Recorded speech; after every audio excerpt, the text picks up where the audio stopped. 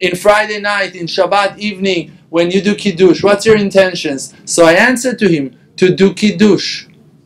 What are your intentions?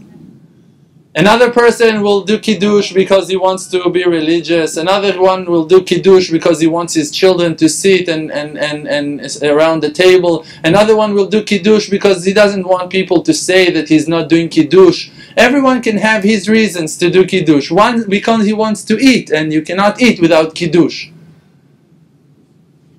But Hashem Yitbarach gave you that gift. What it means to do Kiddush in the eve of Shabbat? What it means to do Kiddush?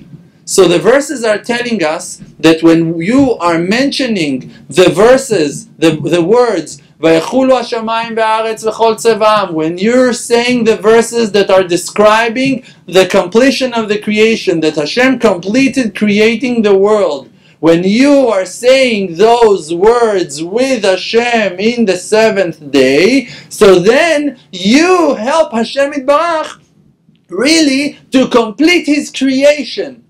And by doing that, you are completing the creation. You're creating the world in a way. So you can do the Kiddush with the intention that Hashem said that is the reason why you need to do Kiddush. And not because you're not allowed to eat without Kiddush. It's true. Chachamim told us that we're not allowed to eat without saying Kiddush because they want us to say Kiddush. Because they know we're going to eat, so they stopped us from eating, because first of all we want to say Kiddush. But what is the Kiddush? It's not what that is holding you back from eating.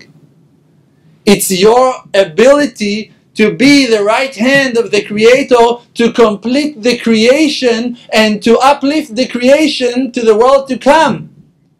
To the Shabbat, to the seventh day, to day of rest. To bring everyone to complete tshuva. Veshavta ad Hashem Elokecha, to come back till Hashem. To see Hashem face to face. To rest with Hashem. To enjoy with Hashem. Vekarata la Shabbat oneg. To enjoy the divine pleasure of the seventh day. That all of the world will enjoy it. Not only you. But for that you need to have the right intention. The right intention is not something that is behind the highest mountains or across the large sea. It's just a temporary world that in this period of time, we have a mission. What's the mission? The mission is only not to forget the Creator. To remember that it's all He. Never to fall in the trap of all of those coverings, of all of those husks.